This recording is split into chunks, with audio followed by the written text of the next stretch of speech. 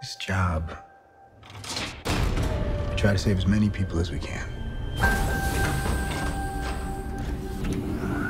Sometimes that doesn't mean everybody.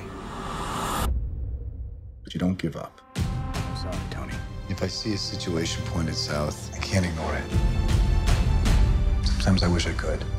Sometimes I want to punch you in your perfect teeth. I could do this all day. Correct me if I am in error, Sir Thomas, but I've read, sir, that if you were to bring one of the slaves back to England, there would be some argument as to whether or not they should be freed here. If I'm not mistaken. It must be the moral taste and the steadfastness of her heart that illuminate her eyes and give such a glow to her cheek. Please. Gentlemen, Fanny Price is almost as fearful of notice and praise as other women are of neglect. Most discerning, Miss Crawford. Thank you, Mr. Bertram. I have it. A ball at Mansfield Park, in honor of Fanny. We shall bring her out and introduce Miss Fanny Price to society. Surely some young man of good standing will sit up and take notice. I'm certain she will glide about with quiet, light elegance in an admirable time. You must excuse me. I think I have something.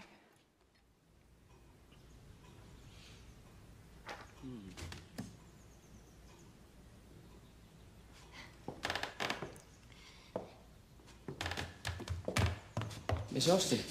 Oh, Mr. Lefroy. Bridget, what are you doing? I read that you should never go out with someone if you can think of 3 reasons why you shouldn't. And can you think of 3? Yes. Which are? Well, first, I embarrass you.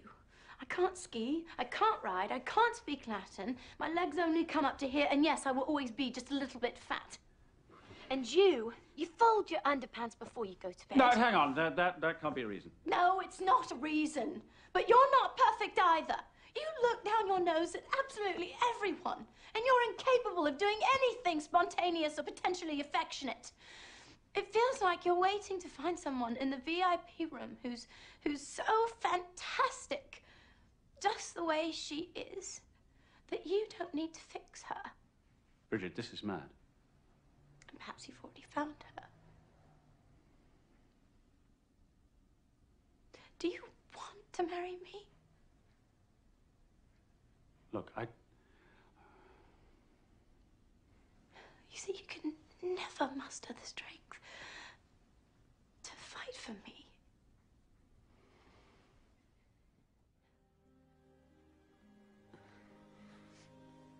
Edward, I'm come back to you.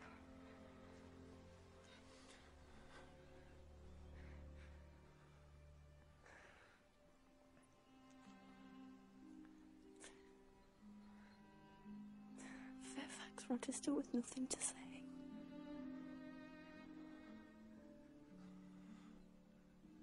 You're altogether a human being, Jane. I conscientiously believe so.